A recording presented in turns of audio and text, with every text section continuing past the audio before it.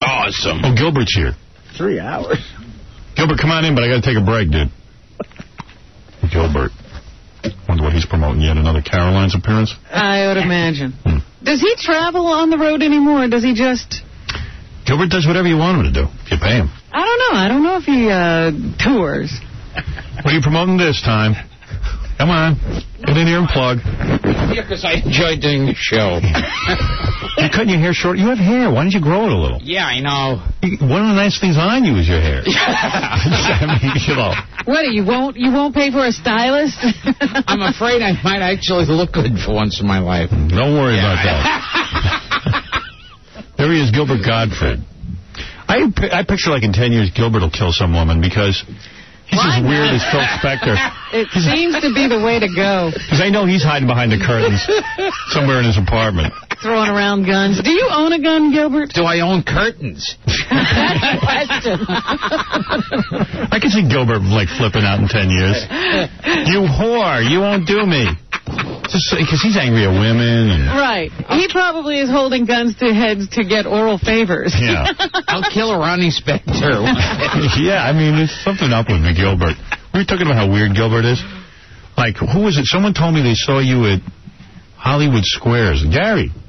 No. This was last night at the Comedy Central party. Oh, we got a report. You were at the Comedy Central party last night? And you had a knapsack with you? Yeah. And at the end of the party, you went over to the food table and you stuffed stuff into your knapsack? No, that's... I didn't. I stuffed it in my mouth. No. You took stuff home in the knapsack, and I got it on real good authority. Yeah. From Gary. No, not Gary. Who did we hear that from? Chauncey, right? Chauncey. Yeah. In fact, Chauncey will be on the phone in a second. Chauncey said he saw him jamming food in there.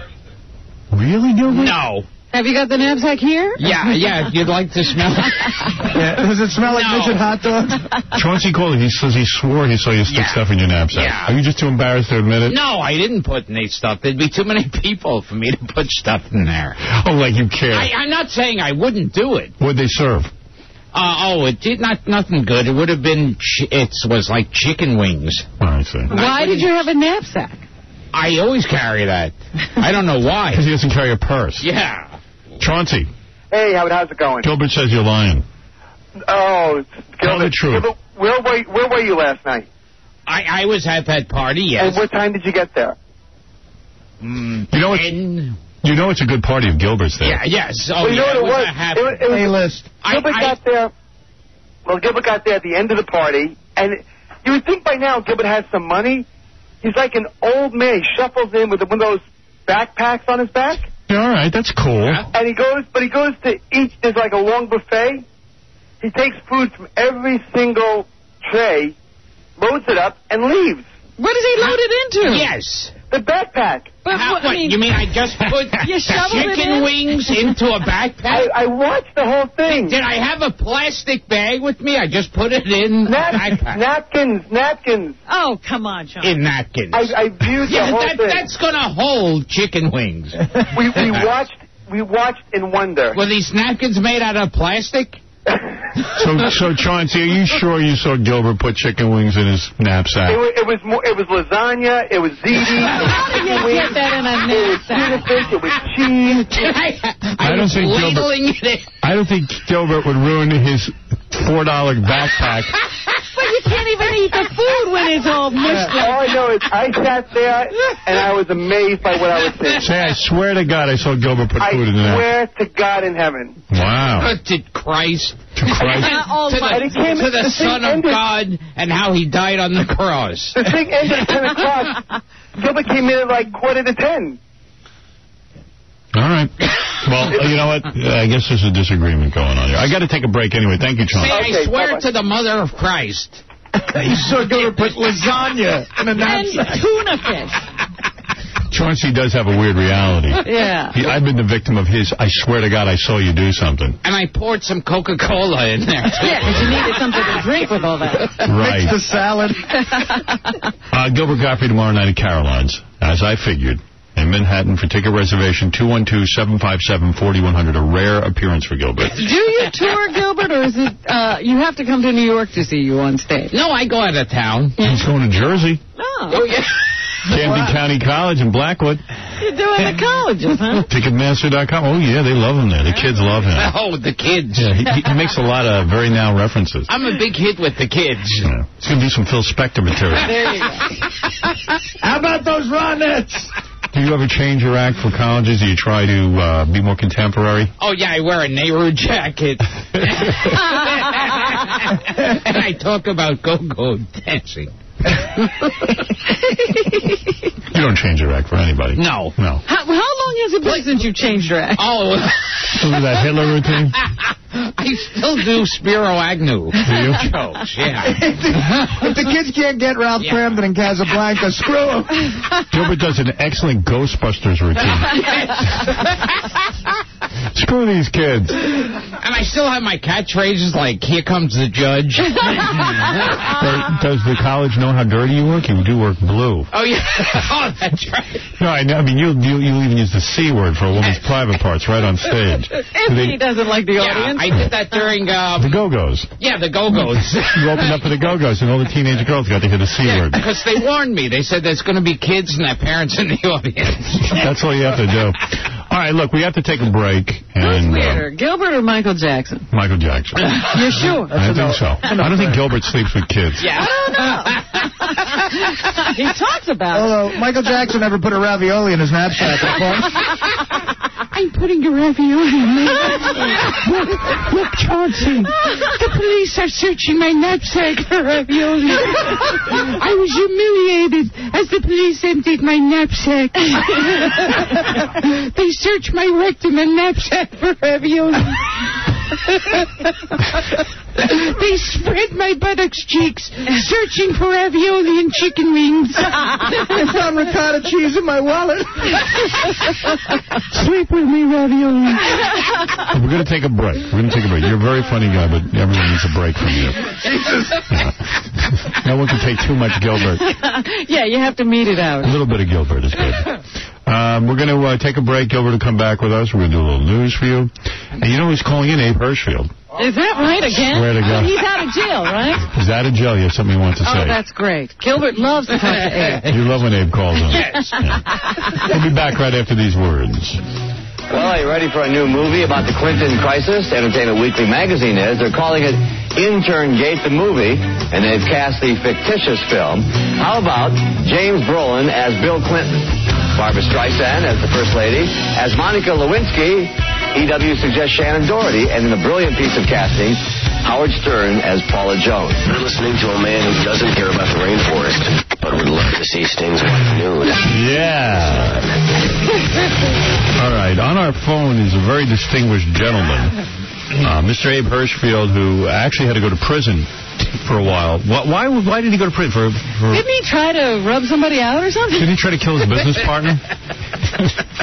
But anyway, Mr. Hirschfeld is out of jail now. You're out of jail, Mr. Hirschfeld? Yes, sir. All right. Did you kill your partner? Well, my partner died before they started. Before you could kill him? Against me.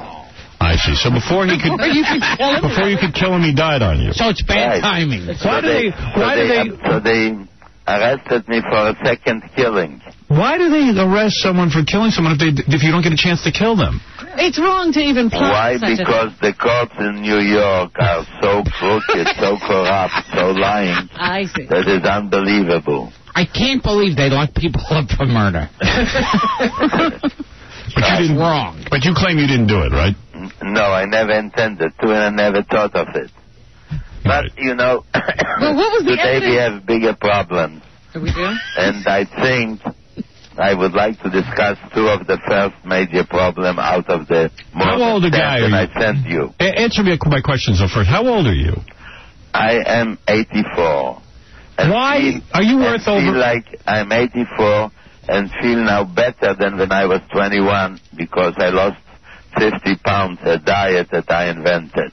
You can eat as much as you want, no pills, no exercise, and you lose as much as you want. Don't look at yourself in the mirror. And then you're weigh 19 By the way, pounds. Mr. Hirschfeld, I know you're a big supporter of Israel. You're a Jewish man. We have a top Jew here, too. He's a rabbi, and he would like to offer a blessing before we speak. Okay.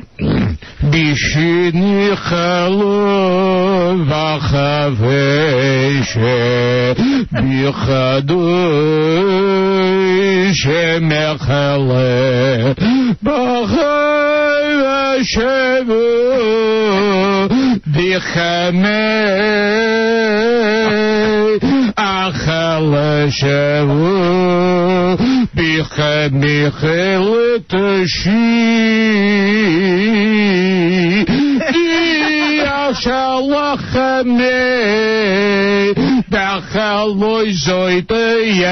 Thank you, Rabbi. Yes.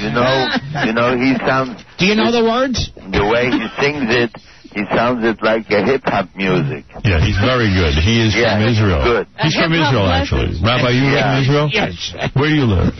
Tel Aviv? Yes. Yes, you live It's the in only place I could think of offhand. So Mr. Hirschfeld, here's my question. You're worth like $1 billion, right? Well, anybody that has to count how much he's worth has nothing. All right, but you're a very wealthy man. And yes, I have many millions. I know I see you all over the place discussing plans to build the World Trade Center. You have a diet you invented. How did he lose 50 pounds eating anything he wanted? But the point is, why not just rest and relax? Well, I know when I rest. I rest when in my grave. But until then, I like to do good things for the public. I will rise from my grave and turn into a bat. So let me tell you. I will drink the blood with the living. Yeah, so now... I can only be killed with a stake in the heart. I am one of the undead who rises from my coffin every night... And then I turn into a bat or a wolf. Right. Sometimes I'll turn into a wolf.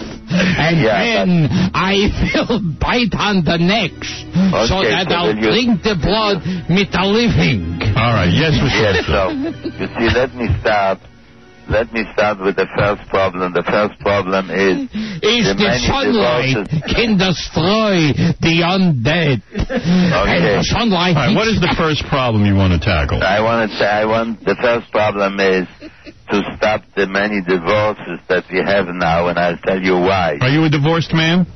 No, I'm 60 years married only because Did you try to kill her? I tried killing my wife several occasions, didn't work out, so I remain married. So I will tell you how to have a good, happy marriage. All right. This 10-year-old boy says to his mother, "How old are you?" And she says it's not polite to ask a lady her age. Next day he says, "How much do you weigh?" And she says it's not polite to ask. Next day he says, "Why are you divorced?" And she says, "You're too young, you'll get older, we'll discuss it." A few days later, the boys are together, and he says, "Boys, I found my mother's driver's license, and it gives me all the answers. It says that she's 35 years old, she weighs 120 pounds, and in sex, she got an F. And that's the main cause of all divorces." How old was the boy? The old boy was 10 years old. He's 10, and how old is his friend? The friends were the same age. Wait a second. The mics aren't working at all here. Can you just do that again? Yes. Yeah. This 10-year-old boy is asking his mother, "How old are you?" And she says, "It's not polite to ask." Next day he says, "How much do you weigh?" And she says also, "It's not polite to ask." Next day he says, "Why are you divorced?" How many times can you get him to say this? He says, "You're too young, you'll get older, we'll discuss it." A few days later the boys are together, and he says, "Boys, I found my mother's driver's license, and it gives me all the answers. It says that she's 35 years old, she weighs 120 pounds, and in sex, she got an F." And that is a major issue in marriages, when the wife has I'm going to ask him, I don't understand. Because if you have a good night... You can tell me screwed up, but if you have a good night, then you have a good day. But if you have a bad day and then a good night, everything straightens out. But how old was the mother? The mother was 35 years old. That part and she weighed 120 pounds. Yeah, that part got edited out. Right. See, and you know the other most important issue... No, wait, Abe. I don't know what the hell is wrong with how they're recording stuff here, but we didn't get any of that. Oh, you wanted the game? Yes, okay. yeah, please. The joke. Yeah. Just the joke. Yes. You know, this 10-year-old boy says to his mother, "How old are you?" And she says it's not polite to ask a lady her age.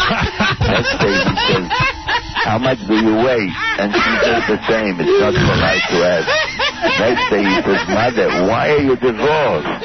And she says, "You're too young. When you get older, we'll discuss it." A few days later, the boys are together. He says, "Boys, I found my mother's driver's license, and it gives me all the answers. It says that she's 35 years old.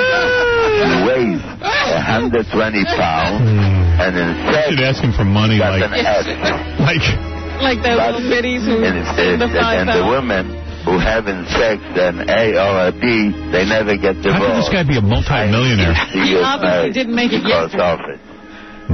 So that is one of the issues. But the other major issue that bothers our nation more than anything... You're going to make him do it again? Yeah. Wait. He opened a butcher shop, more butcher shops, then he bought a slaughterhouse, more slaughterhouse. I want to know what the hell is going on here. Why didn't we hear any of that? Well, sorry, Abe, I'm yelling at people here. If you let me finish, you'd hear it. No, we didn't hear any of that story. No story that you hear from me, you heard from anybody. No, could you tell us? We want to hear the story, and the mics keep going in and out. It's our new producer. Yeah. So what happened? Could you just tell the story about the boy and the woman? Again? Yes, please. Yes, this 10-year-old boy asks his mother, "How old are you?" And she says it's not polite to ask a lady her age. Next day he says, "How much do you weigh?" And she gives the same answer. And the next day he says, "Why are you divorced?" And she says, "You're too young, you'll get older, and we'll discuss it." A few days later, the boys are together, and he says, "Boys, I found my mother's driver's license, and it gives me all the answers. It says that she's 35 years old, she weighs 120 pounds, and in sex, I don't get it. She got an F. No, an F in sex. With an F in sex, they automatically get divorced. But those women who have an A or B in sex, I want to break down the joke forever. It kind of grows on you, though. So now it's the other issue which bothers us a lot. You wrote that joke? I made up every joke that you hear. You never I didn't have even hear it. Unless you hear it from me. And I have hundreds of them. You know, is the mother divorced? Yes, because she has in sex an F. An F. Oh. But doesn't he realize that's female? I beg your pardon? The F, isn't that for female? The F is for female. I see. You can only get an M or an F, yeah. So what if she'd gotten an M? She'd be a man. If she got that M, she would be a man. That I didn't think of. Abe, I think the main problem here is we didn't hear all of the joke. That's why we're so confused. We get the first half, and then we don't get the second half. We started going in and out. I think we've got it fixed now. It's the submixer. So, should I repeat it? Yes, please. One more time, please. Okay. This 10-year-old boy asks his mother, "How old are you?" I can't take it. And she says it's not polite to ask a lady her age. Next day he says, "How much do you weigh?" And she says the same thing. It's not polite to ask. Next day he says, "Mother, why are you divorced?" I'd love to meet this guy. Too young. You realize this guy used to go to dinners with, like, Robert Kennedy? And, yeah. Now he's being dicked around by Gilbert. Yeah. Robert Kennedy's there going, "Could you tell me the joke again?" Abe, you're such a great storyteller. Can you tell the one about the 10-year-old boy? Well, Mr. Kennedy? Yeah, I laughed gloriously when I hear your joke. Wait. And now, you see, the other issue is a much more interesting one. We missed the end. Problem today. I'm sorry, we missed the end. Shop in Chicago and more butcher Abe, just the last two lines of the joke. We missed the end. Which line? The last two. From the previous joke? Yes. Yes. The privilege. She's 35 years old. Yes. She weighs 120 pounds. And in sex, she got an F. No, not that line. The line before. The line before that? Yes. The previous line to that, and then do the rest. Okay. All right. Yeah, like, what was the third question? Right. Right. From the third question forward. It seems that you guys don't know what means in sex an F. But unfortunately today that's what's happening a lot. We're effing with him. So the first line is the boy is asking his mother, how old are you? And she says, it's not polite to ask a lady her age. So how does it start Then he says, mother, how much do you weigh? And she says also, it's not polite to ask. How does the joke start off? The joke started off. That's a wonderful question. The joke started off when I was in jail. No, how does and the there joke... were many... we want to record it this time. Right. Could you say it? What should I say? Well, we want the joke again, but this time we want to record it, and we'll play it in a future show. Okay. Yes. You know, this 10-year-old boy asks his mother, how old are you? And why did you do that? It's not polite to ask a lady her age. Next day she says, mother, how much do you weigh? And she also says it's not polite to ask a lady her weight. Next day he says, and why are you divorced, mother? And she says, you're too young, you'll get older. Why is he calling in anyway? Do we ever find out? They dated, the boys out together. The problem I want to move ahead. I found my mother's doing his driver's license, and it gives me all the answers. I wish the boy was 9. That she's 35 years old, she weighs 120 pounds, and in fact, she got an F. So that's natural that it leads to a divorce. Well, Mr. Hirschfeld, a lot of people love the joke. In fact, here's Nancy. She loves it. Nancy, go ahead. I can't remember when I laughed so hard. Do you hear that? Tears. I am in tears. Mr. Hirschfeld, you might have... Walters. You people are so at the top of your game. Well, Mr. Hirschfeld... Not even funny. We can't take credit for... That's Mr. Hirschfeld. He wrote that beautiful joke. Gilbert, good go, but no, these people... By the way... Barbara Walters interviewed Barbara Walters? Yes, go ahead, please. Barbara Walters interviewed President Clinton. Barbara Walters? Yeah, Barbara Walters. Who is this? You know who she is. What's her name? Barbara Walters. Barbara Walters? Right. You know, I don't... who is she? You know, she's on every television show. And what's her name? Barbara Walters. She asked President, she had an interview with President. Is she on like something, Everyone Loves Raymond? What show is she on? Okay, so she interviewed President Clinton. And she said, Miss President Clinton. Who interviewed him? Barbara Walters. And she interviewed Clint Howard? No, President Clinton. You know. She interviewed Bobby Vinton? No, President Clinton. Who interviewed him? Barbara Walters interviewed President Clinton. Bobby Waters? Yeah. Yeah, Bobby Waters? Okay. What? Who interviewed? Who? Harry Dean Stanton. It's Barbara Walters. Barbara Walters interviewed who? Yeah. President Clinton. And she said, Clemens? Mr. President. How old are you? And she says, Mr. President. And wait, what? Mr. Who? Mr. President Clinton. Is this a joke? Yes. Oh, we better start over.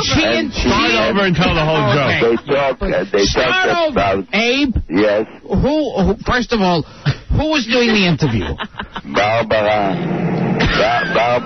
Walters. You like my accent? Yeah, no, let's do the joke about Barbara Walters and She interviewed him and she said... She was interviewing a 10-year-old? No, come on, let's get the jokes because I want to get it on tape. Go ahead.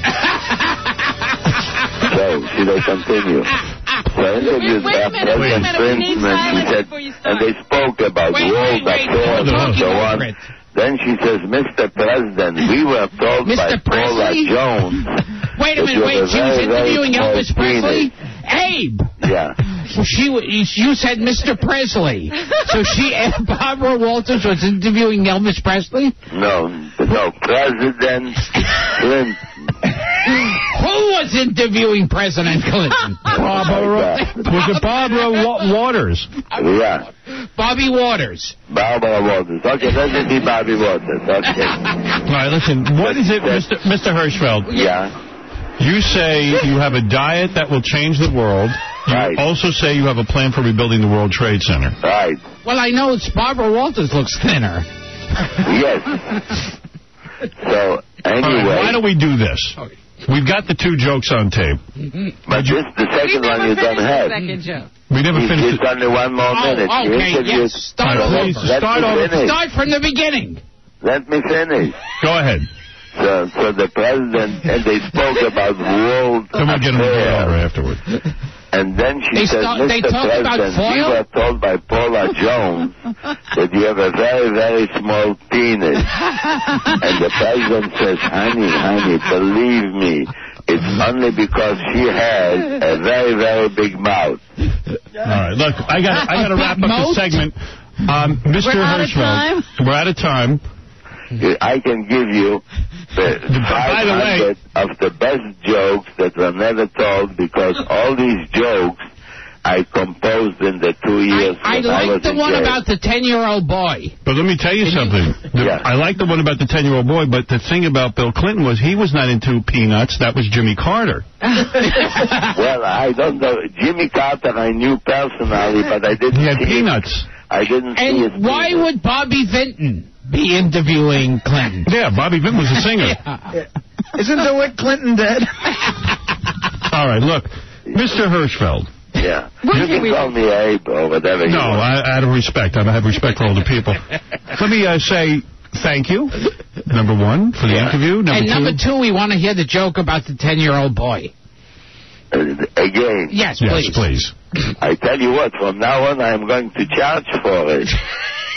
The 10-year-old boy says, Mother, how old are you? And she says it's not polite to ask a lady her age. Next day he says, how much do you weigh? And she says the same thing. It's not polite to ask a lady her weight. Next day he says, Mother, why are you divorced? And she says, son, you're too young, you'll get older, we'll discuss it. A few days later, the boys are together, and he says, boys, I found my mother's driver's license, and it gives me... You should have Dracula Gottfried interview him about his plans for the World Trade Center. 35 years old, she weighs 120 pounds, and in sex, she got an F. Sometimes... Hey, Dracula Gottfried, I know you want to know about Mr. Hirschfeld's plans for the World Trade Center. Go ahead. Mr. Hirschfeld, you see, as a builder... I want to know your plans for the World Trade Center. Right. Tell me now how you plan on building the World Trade Center. The World Trade Center. You know what you remind me, the way Joey Adams introduced me when he roasted me. Joey Adams roasted me at the Friars Club. How's he doing? How is he? Wait, we want to hear the joke. How is Joey Adams? And he said, I want you to meet a good friend of mine, Abe Hirschfeld, who is in this country maybe 50 years. But he still speaks like he's arriving next Thursday. That's good. Wait, what was this joke again? I can't hear a thing on these new mics. So maybe I should buy you old mics. Yeah. All right, Mr. Hirschfeld, listen. That's Dracula Gottfried. It's the same thing. An old penis and a good one is better than a new one and a bad one. Well, Mr. Hirschfeld, true. I am... Is that a joke? I don't know. Mr. Hirschfeld, Mr. Hirschfeld, you are a huge success. You have made, even though you went to jail, you still have your millions. And your sense of humor. And your sense of humor. You're a good sport. But I have such fantastic jokes. If you let What was me that tell Joey them, Adams one? If you let me tell them, you'll be 10 times bigger at the station than it is now. Well, thank you. Thank you. Hey, Mr. Hirschfeld. Yes. At a future date, I'd like to hear your plans for the World Trade Center and also your plans for a diet. Yes. Thank you. Okay. All right, Mr. Hirschfeld. And anything you're plugging? Do you need to plug something? Yes. Go ahead. I need to plug the problem. What faces the nation, it's the world's problem. I'll be there all week. Buy tickets now. What is the world's problem? I'll be working this weekend at the World Trade Center. Please, Mr. Hirschfeld, quickly, tell us what is the world's problem. There's a lunatic in my studio. The worst problem is that this butcher opened the butcher shop and, listen, I gotta go. He bought slaughterhouses and became immensely wealthy. And his son graduated in Harvard as the highest scholar. And when he came home, he says, Dad, I don't know what to do. I graduated Harvard and I don't know what to do. So Dad says, why don't you join me in my business? So it shows him all his businesses. Then he shows him a machine. He says, this is a machine that nobody has, only we. I got to get out of We put the cow at one end, and the machine kills the cow, and it separates the parts and everything, and it packs it in packages, and whatever. What is going on? I don't know. I want to go home. Come out on the other side. All right. He says, Dad, if you had a machine where we put in a sausage on one side and a cow comes out on the other side, you got yourself a partner. There you go. That said, we have a machine like this too. He says, really, where is it? He says, son, your mother at home. All right. Mr. Hirschfeld, thank you, and we hope to speak to you in the future. Thank you. Very good, and I'm looking forward. Bye-bye. Regards to everybody. Thank you. Mr. Abe Hirschfeld, everyone. I will be at Captain's Funnies all this week in New Jersey. Let me tell you. Here's a guy who knows a couple of jokes. Wow. All right. 500. Gilbert Gottfried tomorrow night at Caroline's in Manhattan for ticket reservations, 212-757-4100. And Gilbert will be at the Camden County College in Blackwood, New Jersey on February 28th. For tickets, go to Ticketmaster.com. I got to take a break and then we do the news. Gilbert Gottfried is here, live from the Hollywood Squares. I know the first line out of Gilbert's mouth tomorrow at Caroline's is going to be, so there's this 10-year-old boy. You'll steal Mr. Hirschfeld's joke. I know you. You got a wealth of material. Tonight on E! Stump the Bowie. Bowie wins and his opponent's sister has to get naked. It's a sexy new twist to name that tune. Plus, bonus footage of a hot Playboy photo shoot with our own Artie as the photographer. Don't miss this. A jam-packed episode tonight on E! Hey now. Right after these words, the news. Stuttering John with Sean Lennon. Hi, Sean. How are you? What do you think of Howard Stern? What? What do you think of Howard Stern? What do I think of him? I don't think too much, you know. You watch the show? No, well, I don't watch too much TV. No, I don't watch too much TV. Do you listen to the show? I don't listen to radio. Howard. How honored we are, dude. Let's make you feel at home. Kids, follow me. Yeah, thank you.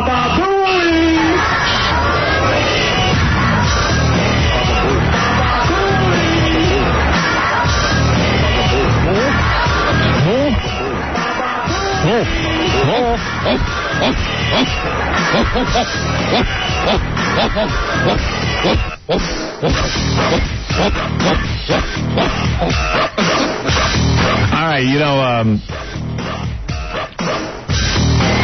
the guy who sued Leona Helmsley got $11 million, claims to be on the phone. I don't even know if it's the real guy. Are you the real dude? Hey, Howard. It's not him. No. Tough guy face. Sound like Dice. Yeah. Hey, Howard, I'm a pig. Oh. I like guys over here. What is it, Bob? Yeah. This is Bob. I was watching CNN on TV. Yeah. Yeehaw! Leona Helmsley that was reported to have to pay $11.2 million to this guy. To some faggot. All right, let's do the news, Robin. It's time for you. What is this guy's point? Is he... I don't know. I don't care. I can't even hear him. Gilbert's laughing so loud. Hey, Gilbert at Caroline's in Manhattan. For tickets, 212-757-4100. I know some people flying in from out of town for this show. All of New York's hotels are jammed. Yeah. So try and get tickets quick. They're closing off certain streets. People are riding bikes to the show. How many seats are left in Camden at that college? Well, you can't get there either. Camden County College in They're Blackwood. already lining up. You know, I forgot about Camden. Yeah. You're going to play the college? How many seats? I have no idea. No idea. You just go. Yeah. Flat fee you get? Yeah. Doesn't matter who goes. Yeah. Who books these things for you? Do you do this yourself, or do you have someone? No. You wouldn't pay an agent. Yeah. You have to give him a whole 10%. No, you're smart. You're beating the system. That's right. He pockets the whole thing. Right. Robin, go ahead. All right. Thank you.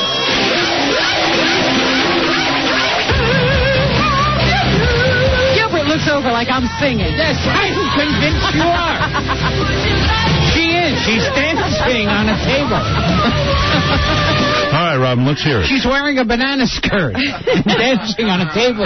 Just call me Josephine. Yes. I've never had any reason or seen any reason to go into a chat room, but this might have been one that I wanted to sit in on. An Arizona man took an overdose of prescription drugs last month while online in an internet chat room.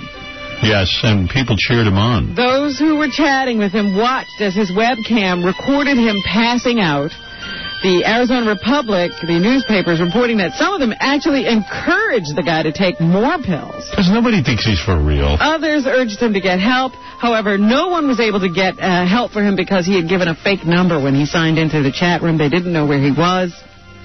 Right. So they watched, taunted, or tried to help him. Yeah, it's all their fault. While he was doing it. The family is outraged because I guess they've seen footage They're of outraged. what was recorded and some of the comments that were made while this guy was dying online. Could you sing that song again? Who do you think I am, Abe Hirschfeld? He wants to record it. I certainly. Something was wrong with the tape. Go, Robin, go! A merciful ending was announced for Dawson's Creek. I had stopped watching it. Unwatchable. It Yeah. was absolutely unwatchable. It was so good before. It was. It started out so good. Yes. Was a big fan. Wow, it was a brilliant show. Well, I happened to have watched it in the beginning, and I wised up. They're actually going to have a 2-hour finale, but who cares? No one. It's wrapped up, believe us. Gilbert Gottfried's girlfriend's a big fan. So. She'll be watching the 2-hour show. It's either that or look at Gilbert. 2 hours. One of those dudes that was kicked off The Bachelorette has bigger problems. He was arrested and charged at Kennedy Airport with trying to smuggle drugs onto his L.A.-bound flight last week. I think that's not accurate. I think the guy had 2 things of codeine, non-prescription. I mean, it was like personal use stuff, wasn't it? Really? It doesn't tell me what I thought it was pot. It wasn't? I thought it was codeine, but he didn't have a doctor's prescription for it. If you can't take codeine on a plane, let me know right now. You can't get codeine non-prescription. Yeah, so I think he didn't have a doctor's prescription, so they're saying that he had illegal substance, but it didn't sound like he was any drug. I think they made it sound in the paper like the dude was a drug dealer. Yeah, it sounded like he was, using this to make a living. That's what I was figuring. Yeah, that's what I thought. He was a dealer who made it on the show. I said he's a pretty crummy dealer, because judging from the size of his apartment in Manhattan, I said, man, he's not doing too well. Actually showed some initiative. Yeah. Well, try to get out of that place. He lost Trista. He didn't have a big apartment. He just tried to deal a little codeine. His line should have been, I'm a drug lord, Trista. Also, an update on Paula Poundstone. You want to know how her situation is going. Yeah, Gilbert's a big fan of her. What are you, a lesbo? What's with that suit? Did she ever say she's a lesbo? Or she says she's Burt Sugar. A judge is searched Paula Poundstone's rectum, much like they searched mine, looking for little boys in lasagna. Little boys and Paula Poundstone? I don't think so. Yeah. A judge easing the terms of the probation the comedian is facing. He's cutting her psychological counseling sessions from 4 to 2 a month. I guess she started wearing a dress. And her AA meetings from 3 to 2 a week. Got it all under control. Oh, okay. And her neckties are much more feminine now. She had to plead no contest to child endangerment and got her 3 adopted kids back in December. Hey, Paul, if you lose the zoot suit, you can cut it down to 1 a week. I think you'll be all right. Yeah, we'll knock off all the meetings. We were talking about Phil Spector earlier. He has hired OJ's former attorney, Robert Shapiro. Because he's real good at getting off guilty people. Doesn't that smack of guilty? Actually, if a guy hires Robert Shapiro, he's guilty. If you need the dream team, you're probably guilty. Right. I plead the fifth. You hire them when your blood is on the victim. That's right.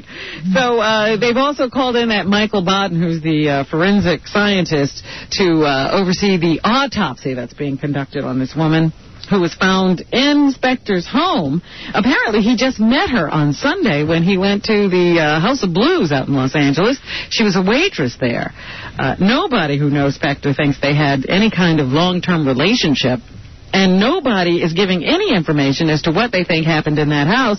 But Shapiro has launched one theory suggesting there might have been someone else in his sprawling estate that night. There you Even go. With a glove. With a glove. Right. It was Mark Furman. Robert Shapiro says that he's going to try and get the same exact jury they use in the O.J. trial. Yeah, what's that jury doing? Yeah, those people were terrific. Johnny Cochran's working on poems now. That's true. Saddam Hussein has given his first interview to a Western journalist in 12 years. And that will be aired on 60 Minutes 2 tonight. Here we can hear a little bit of what Saddam has to say. He says that he is not a sponsor of terrorism. A 10-year-old boy was talking to a woman about sex education.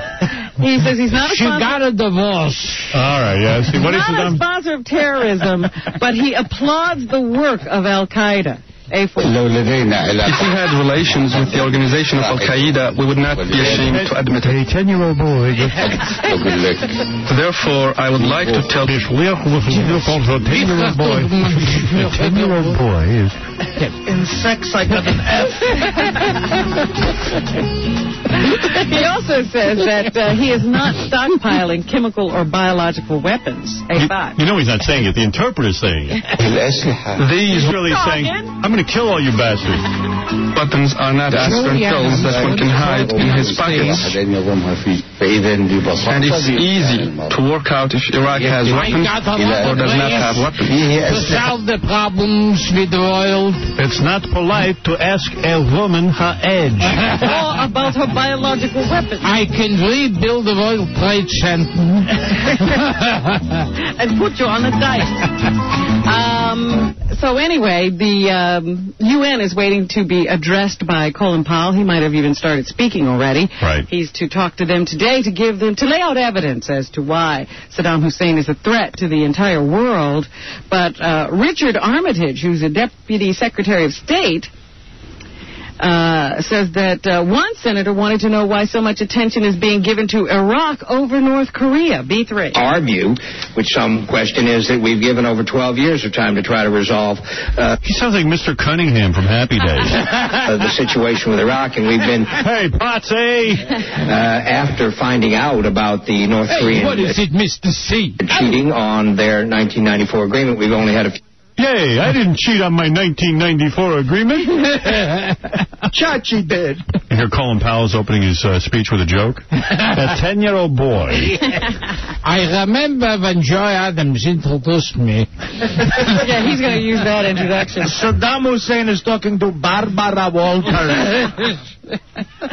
So anyway, we will see. They say he probably won't convince the world of anything because he's not presenting any kind of smoking gun evidence. He will be showing surveillance photos of what the United States thinks are large caches of biological weapons or plants that produce them. I think I look like Phil Spector. Oh, get over yourself. Come on. And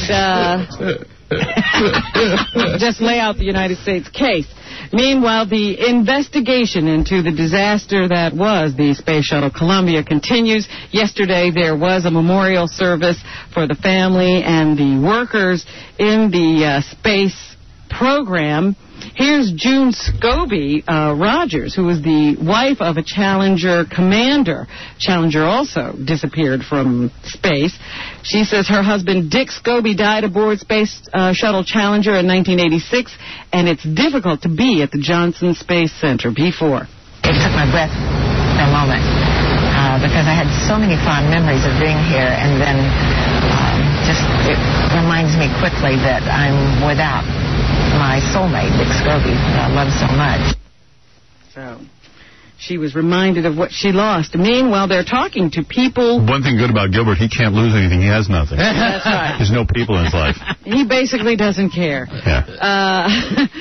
They're talking to people, and we're hearing now the 911 calls from people who saw the Challenger breaking apart. This caller didn't know what had happened, but felt a vibration and saw the Columbia coming apart in the skies over Texas. B1. We just saw something very strange in the sky, almost directly above Nacogdoches.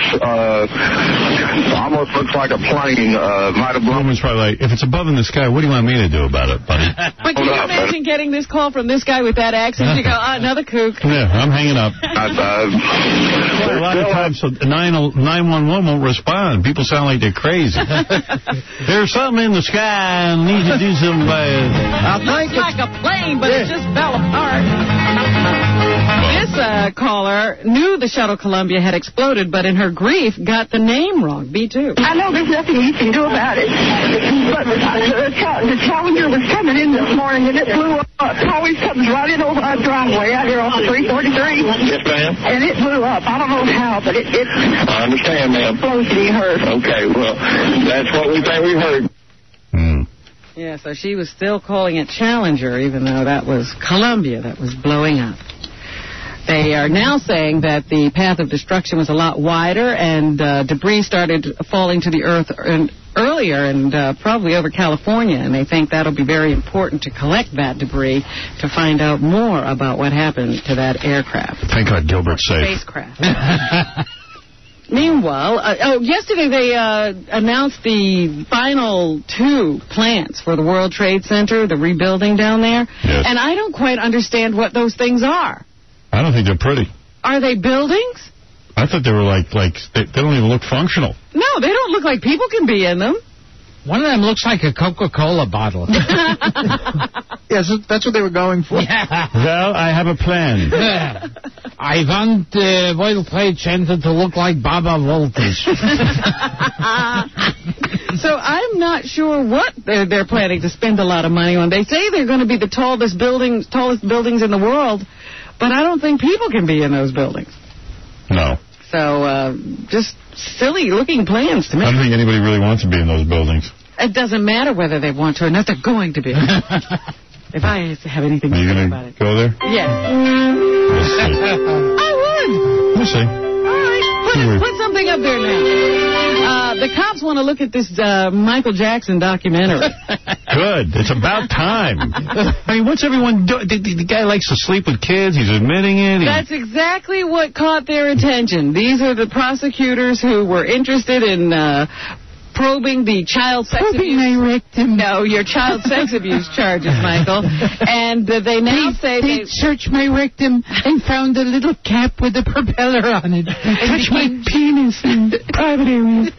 They say they would like to No one can touch my penis unless they're 2 years old. To you talk about sleeping with children and who was sleeping? I was wide awake. A 10-year-old boy was touching Michael Jackson's penis. The Santa Barbara District Attorney's Office said it will view He got an F. Documentary touching his penis. In which Jackson discusses One time Joey Adams was touching Michael Jackson's penis. The show airs tomorrow night. He was Michael Jackson. All right, we're going to take a break. Oh, my goodness. Slow Gilbert down a little. Yeah, give him a pill.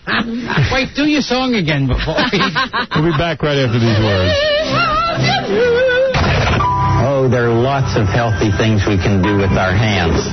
Sure. Come on, Mr. McFeely. Can you pound? Pound. Yeah, gotta pound. Ooh. Other things we can think of doing with our hands. some healthy things.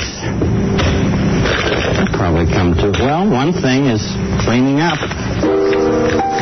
after we've played with something. Every last episode. Is it over yet? Tonight on East, Stump the Buoy. And the guy's sister gets naked.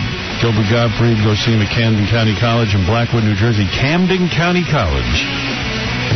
Great football team. February 28th. Tickets go to Ticketmaster.com. On Caroline's. Oh. Yeah. In Manhattan. You forgot Caroline's? I was going to just do one and then do another one later, but he won't let that happen. He's more interested Caroline's in saying tomorrow. Caroline's tomorrow night. Yeah. 757-4100, 212 area code. All right, be on your guard, Gilbert. The officials who are trying to counter terrorism say that we should be on alert for more and more horrendous attacks than September 11th coming up. They feel that Al-Qaeda is awakening sleeper cells throughout the world to do sequenced attacks, not just one, but several, including possibly targeting well-known people for assassination. Thank God I'm not well-known. He's only on Hollywood Squares. Yeah. It's Gilbert and Martin Mull. Yeah. Maybe you're safe. I'll live forever. How'd you get back on Hollywood Squares? I thought that Henry Winkler, the producer of Hollywood Squares, was kind of like, I want to get rid of all the old people. Yeah, this is H2, not the other one. I should thank everyone out there. They were all emailing and writing letters. People wanted you? Yes, believe it or not. There was a groundswell of support? Wow. Is that what Winkler told you? Yeah, and they couldn't get Liam Neeson sent to Square. So you're the heartthrob. Well, I think you're good on the show. I love him on Hollywood. I think you're much better than Phyllis Diller. Where'd they dig her? Go ahead, Robin, please. All right, so anyway, if you see anything suspicious, I suppose you should report it, because we're expecting lots of attacks. I'll be on the lookout. Anticipation of an attack on Iraq. Russell Simmons is upset with Pepsi. He says that we should boycott Pepsi for taking the endorsement from Ludacris and giving it to squeaky clean Ozzy Osbourne. Well, Ludacris's music is no more dangerous than Ozzy, so he happens to be right, Russell Simmons. That I can't imagine terming Ozzy squeaky clean. He's not clean at all. I think he's joking. He's saying, if you're going to let Ozzy Osbourne in a Pepsi commercial, why is it you can't allow Ludacris? Maybe because his name is Ludacris. Maybe because nobody was buying Pepsi because of Ludacris. Yeah. And nobody knows Ludacris. Well, I don't know. I don't know. Yeah, right. What about that argument that Ozzy's insanely more famous? Yes. No, I think that Ludacris had an endorsement deal taken away from him. Because maybe it wasn't working out for them. No, I don't think they ever shot the commercial. I think there was complaints made about his image. Oh, really? See, that's what he's saying. Why is it that Ludacris's image would force you to cancel? Well, because he's an outrageous guy and has sexy song lyrics? I mean, so does Ozzy. Absolutely.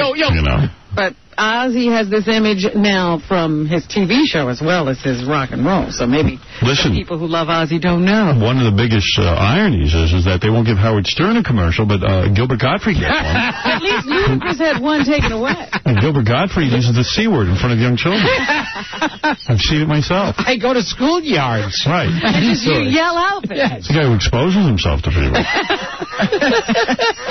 And, of course, we are wondering what is going on with Courtney Love. She was arrested when her plane landed in London the other day for cursing at a flight attendant because they wouldn't let her personal nurse into business class when she was flying economy. Why does she need a personal nurse? She's a young woman. They didn't say why she was traveling with a private nurse, but... Because she's crazy? She did have one. When you have a personal nurse, that's a big problem. Personal nurse. I've heard of like a bodyguard, a personal nurse. My own nurse. In fact, the nurse is trying to cover her face when the photographers were taking pictures. Did you see that? Yeah, she didn't want to be seen with Courtney with her outrage. I mean, she's trying to cover Courtney's face. I guess that's what a personal nurse does. Well, Courtney's excuse is, I cussed at the lady, but my daughter says I have a potty mouth. And you know what I'm thinking of doing? I'm thinking of hiring a nurse. How much would that cost me a year? $20,000. I would like that. Not much. Would you buy her a business class seat? Yes. I would treat her well, but I wouldn't mind traveling with a nurse. And she'll hold on to the drugs. Will they wipe you? Right. I won't wipe myself anymore. You know, usually I'm too big a star. A person with a private nurse is about 100 years old. Yeah, that's very odd. So I don't know what he's up to. She was pissed the personal nurse couldn't visit her up in business class. And why would your nurse need to visit you during the flight? Aren't the flight attendants taking care of you? For an enema. An emergency enema. Where's my nurse? Come on. Colin Farrell, who's now a big star. He's in the movie The Recruit, which was #1 at the box office this past weekend. Yeah, he's a year away from Hollywood Squares. Colin Farrell, The Recruit, Colin. See Gilbert sticking his head into Collins Square. I can't wait. Hi. Maybe that's Colin Farrell to block, please. Colin. Maybe that's why Gilbert's wearing this new hairdo. It has to be Colin Farrell. Gary, tell Tom I can't meet with him today. I'll call him on the phone, and I promise I'll call him. He wants to get a hold of me. I've just talked for 4.5 hours, and I'm very tired. Colin does not want to he doesn't want to live in Los Angeles ever, and he explains why. A3. Oh, great. Because I don't get any work here. Oh, I know. There's too many weird people for him. It's not real enough. The circus that I travel in, you know, it's very much Hollywood. A lot of He's a normal guy. And all that kind of stuff. But so I've no intention of living here. They took me Lucky Charms. I want to hear what he's saying, why he can't live in Hollywood. Movie town, it's Hollywood, you know, and I happen to be an actor, so I had a lot of success, thank God. So I'm going to be treated a certain way, and I'm going to, my path is going to be greased, and life's going to be made very easy for me, and that's all well and good. And I come into town for 3 months, indulge a little bit, and the best thing for me to do is get the home to where my family and friends are, you know. Oh, I see, because it'll ruin him. He's being treated too well. Read between the lines. Too many darkies. Is that what you think he's saying? It's a little dark here. Well, you know, the niggers in Hollywood. I could do without them, you know. Who needs the collards? I don't want them coons following me around. Candace Bergen, who showed up this year. She's not a nigger, is she? Sweet Home Alabama, along with Reese Witherspoon. Here, Candace, that is now on DVD. You can get that in your local video store. Lot of speed saw that movie, didn't they? Candace Bergen on the difficult scene for her in Sweet Home Alabama. It's difficult when them jungle bunnies are moving into L.A. For instance, the scene where I had to yell at Reese, it's not so easy to call, you know, America's sweetheart an ungrateful little bitch. I just tried not to back off of it. I don't care about Candace Bergen. I don't even think she's a good actress. Yeah, really. When was she ever an actress? Oh, come on. She's been on a lot of movies. She's been in movies. That doesn't mean she's an actress. Well, I'm saying I don't think she's a good actress. You think she's an actress? Oh, she might think it. And Karen Culkin. You don't think Murphy Brown was extraordinary? No. Witty and edgy. I think she was a very pretty girl. Yeah. I don't think she was that hot. She was flat. She needed implants. Well, now people would argue. And she has like a lot of lines in her neck.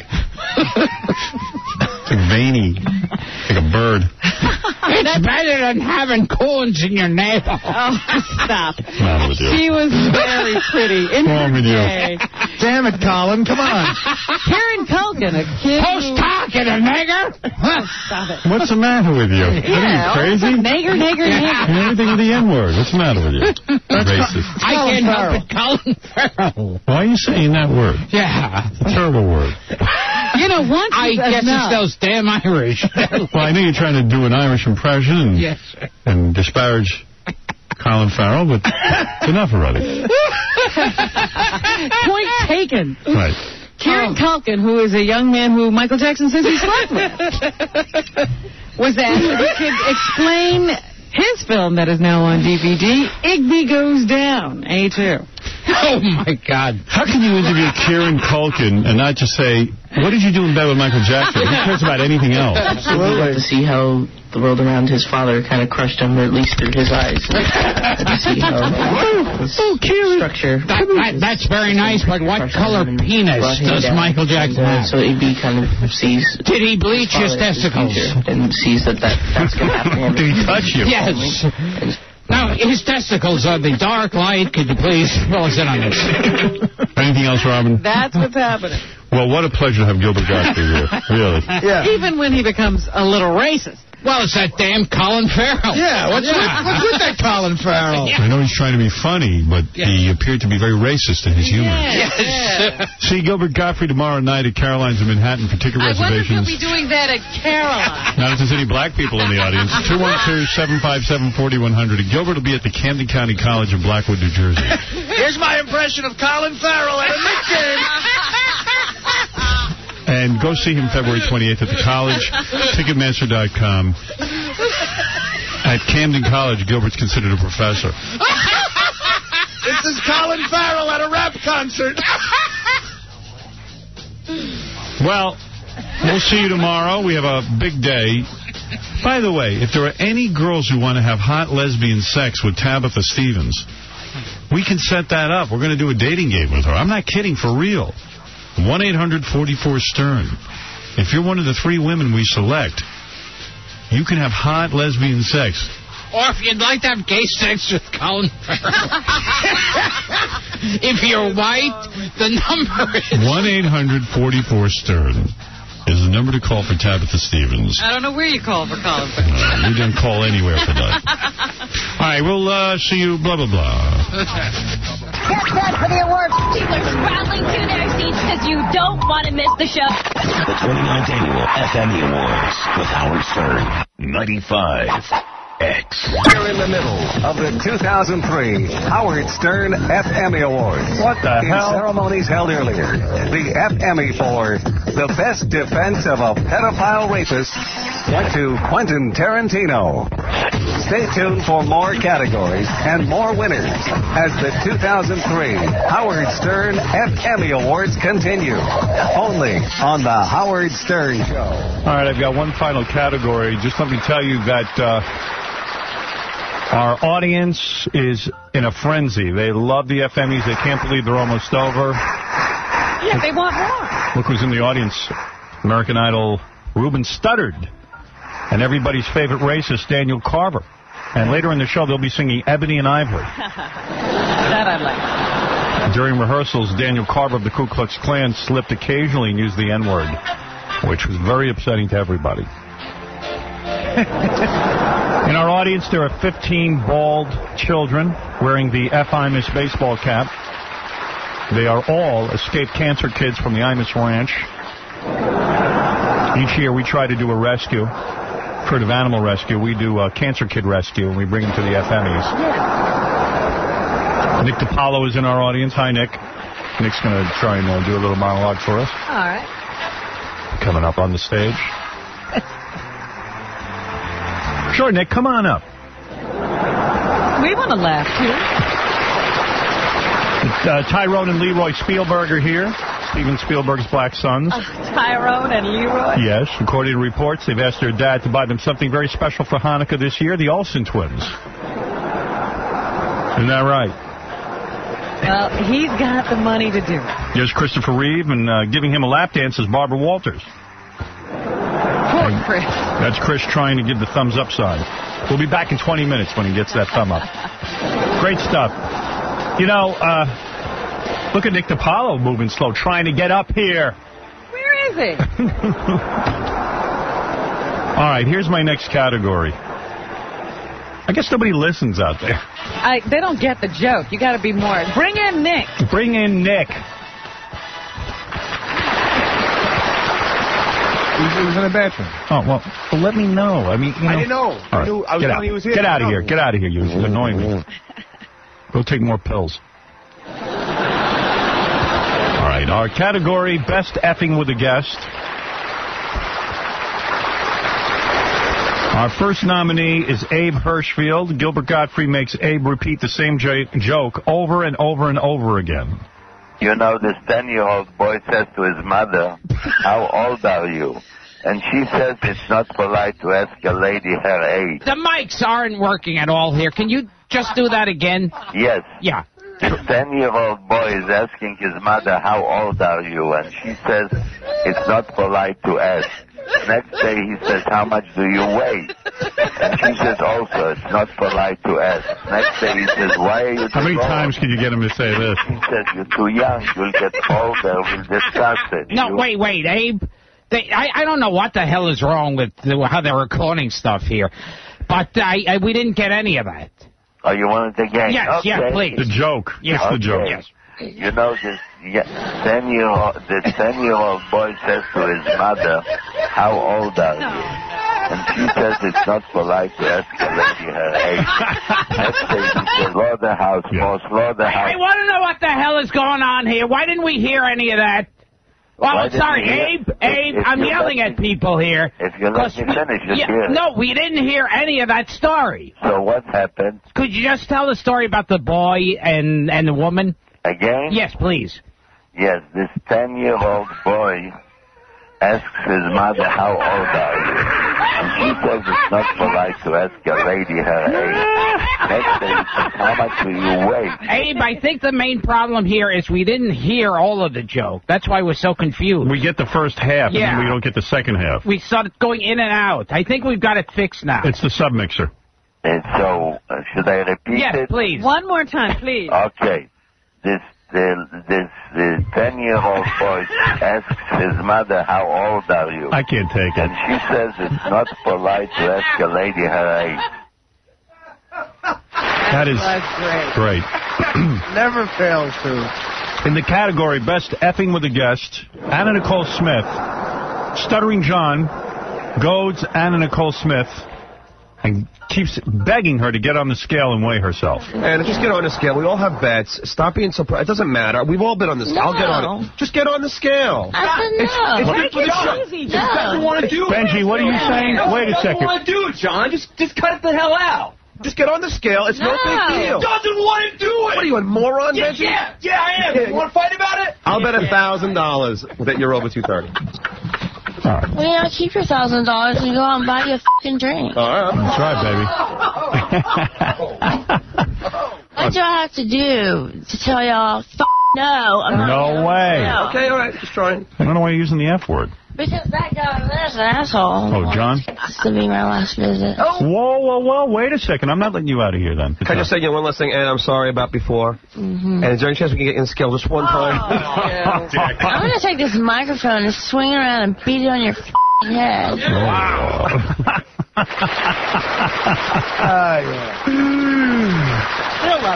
Love it. That's going to be my last appearance. I'll kill myself. Yeah, she hasn't been back. All right, our next nominee is Bernie Capel.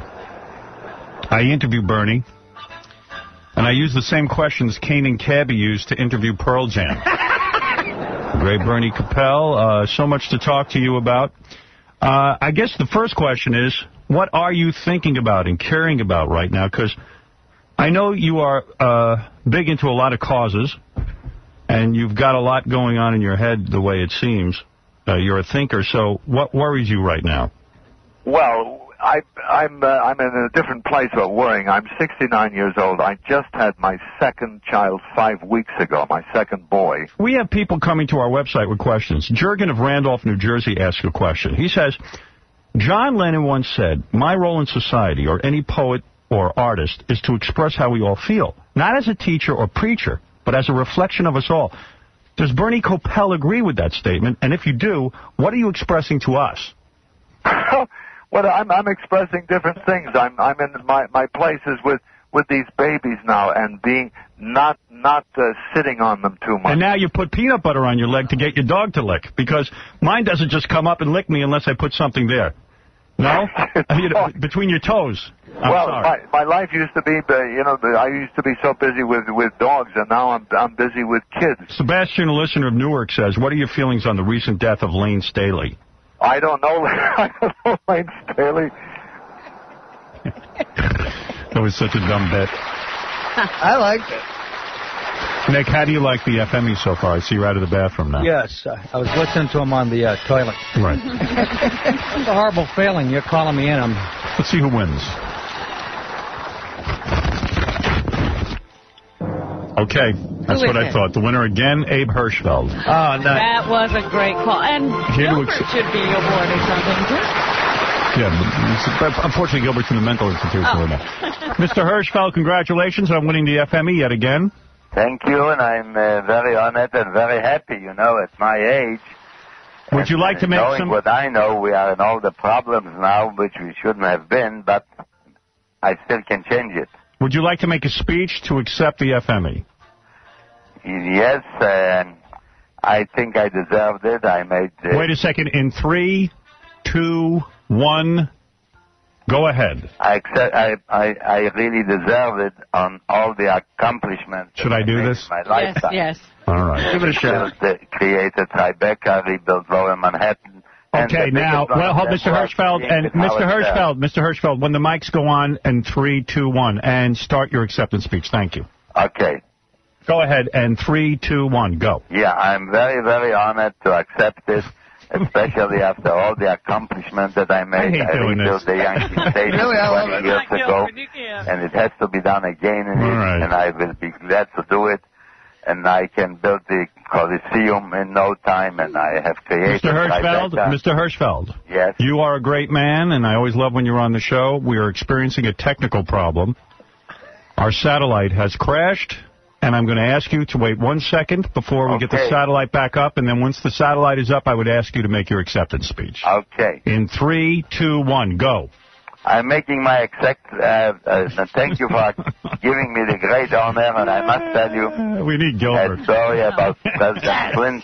Barbara Walters once came to visit him. If he has a story, you know, like you love his anecdote. I think he's in the middle of one. Political issues and economy and everything else, and she says, Mr. President, we were told by Paula Jones that you have a very, very small penis. Now we can go back and ask him. And the President says, honey, Barbara. Mr. Hirschfeld. Mr. Hirschfeld, please start from the story about the president, but do not use the word penis. We can't put that on the air because... What should I use instead? What word do you like? Would you like to use the word schmuck? Okay. All right, use the word schmuck, and hold it for our satellite audience. Hold on. Okay.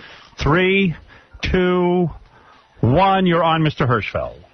Yeah, Barbara Walters came to visit President Clinton. Say schmuck. And they talked about the economy and political and the war, and then she said to him, Mr. President, we were told by Paula Jones that you have a very, very small schmuck. And the President Mr. Hirschfeld, I just checked. Mr. Hirschfeld. Yeah? I just checked with my general manager. They've approved the word penis, if you would like to use that instead of the word schmuck. It is funnier. Okay. All right, let's begin the story. In 3, 2, 1, go. Barbara Walters came to visit President Clinton, and they discussed about the problems with the juvenile delinquency and all the problems that we are facing. I think I've had enough of that. I could do it for an hour. I should tell him to say... One more time. All right, I'll tell him to say Ramalama Ding Dong instead of penis. Paula Jones that you have a very, very small penis. And he says, honey, Barbara, honey. All right, I'll go. Believe me, it's only because she has a very, very big mouth. Mr. Hirschfeld, you've won the FME. Congratulations and thank you. But I might ask a favor of you. Yes. The story is fabulous about Clinton. They've said okay to the penis thing. I'm afraid when this re-airs, they're going to bleep the word penis. Would you mind telling the same story just one last time using the word Ramalama Ding Dong for penis? I think it would get a good laugh. Okay. Thank you. Okay. And 3, 2, 1, go. Yeah, Barbara Walters came to visit President Clinton, and they spoke about the economy, about the problems, the delinquency. I'm going to faint. And then she says, Mr. President, we were told by Paula Jones... I could do this all day, but I won't. That you have a very funny very small one. No. Mr. Hirschfeld, the word Ramalama Ding Dong. Okay. Ramalama Ding Dong. Okay. All right. 3, 2, 1, go. From the beginning? Yes. Yeah, Barbara Walters came in 3, 2, 1, go. Ramalama Ding Dong. Go ahead. 3, 2, 1, go. Barbara Walters came to visit President Isn't he like a millionaire? And they discussed about the problem. How come he's got millions? That we have now with juvenile delinquency. Parking lots. How old is he? With the youth that are growing he's like coming 80-something. and all the problems. We're going to look forward to when we now in the economy. People watching you. Says, what if I told him to use his name, Nick DiPaolo, instead of President Clinton? Paula Jones, that you have a very, very small Ramalama Ding Dong. And the president says, honey, believe me. That's great. It's only because she has a very, very big mouth. Poor bastard. Is the name President Clinton legally cleared? Yes. It is? Are you sure? Sure, because I was the one who brought Barbara Walters. I was the one who offered him $1 million. Yeah, but I'm just wondering... Our lawyer is saying it's maybe hearsay because it's a third-person account. Would you mind using the name Nick DiPaolo instead of President Clinton and tell the same exact story? And No, I don't want to. You will not do it. All right, that's fair. I tell the truth, and that's the only way I can go. No, I will tell the audience that Nick DiPaolo means President Clinton. Okay. All right, let's go in 3, 2, 1. Go ahead. What, the same thing again? Same thing again, except say Nick DiPaolo instead of President Clinton, if you don't mind. No, I don't want to. All right, fair enough. There's my career life story. Yeah, well, I just thought, I think it'll clear, I'm not sure. But listen, Mr. Hirschfeld, congratulations on your award. And you know what? I figured out, Howard, it's now before Christmas. Yes. That Jesus Christ could not have been Jewish. How did you figure that? You see, he went for the Last Supper. Had he been Jewish, he would have gone for early bird specials. What's up? Howard, I checked with the transmitter department. Oh, get out of here. I can't do this all day. All right. Mr. Hirschfeld, congratulations to you. Wait. Could you say that last joke again? Instead of Jewish, say Ramalama Ding Dong? Okay. Go ahead. 3, 2, 1. Yeah, and I don't know, Ramalama Ding Dong. All right, forget it. Mr. Hirschfeld, I got it all on tape. Thank you. Okay. All right, bye-bye. Bye-bye. Congratulations. All right.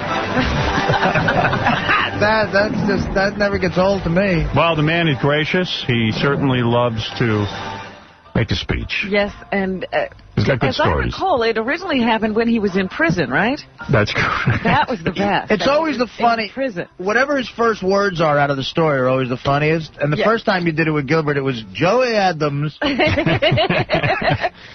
See Nick DiPaolo this Thursday through Sunday at the Comic Cafe in Buffalo, New York. This guy really knows how to tear up the house. One of the best. Yeah. One of the best ever. Go to nickdip.com. Me and Artie did Buffalo, 6 months ago, Artie? We did. Me and Nick played a hotel in Buffalo at the airport. The Holiday Inn. Is that going the great. time you cried, Artie? No, I cried about a month later in St. Louis. Not just the hotel, it was at the airport. Nick, do you still love doing this? Do you still love going out there and telling your jokes? I like it while I'm on stage, right. And I have 10 rum and cokes in me. But how's the marriage going? Not bad, actually. Your wife doesn't mind you on the road all the time? Actually, she likes when I leave the house. She does. It helps the marriage. Yeah. She didn't realize what a miserable bastard she got, but she's actually booking me gigs that don't even exist now. And you haven't cheated like Colin Quinn? Oh, no. I did all that a long time ago. All right. I'm tired. What would that be, a week ago? Huh? A year ago? I'm tired. You're There's exhausted. a lot of diseases out there. Right. I spent more time at the Free Clinic in Atlanta than... Artie knows. I ran into him at the waiting room, one of those. What was the story? You were fighting with your wife, and you went to the bathroom on yourself? Well, I had... Oh, boy, they really simplified that. Yeah.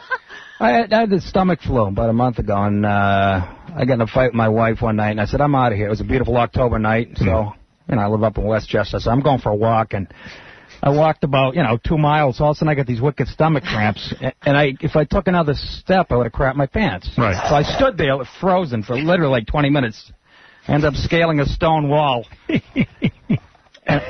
It's and you released? It's part of the Rockefeller. You know how he owns everything up there? Yeah. It's the Rockefeller estate. Yeah, I was up. So I climbed over. Yeah, and I'm sitting there, and I took my pants off, my socks, my underwear, my shoes. Really?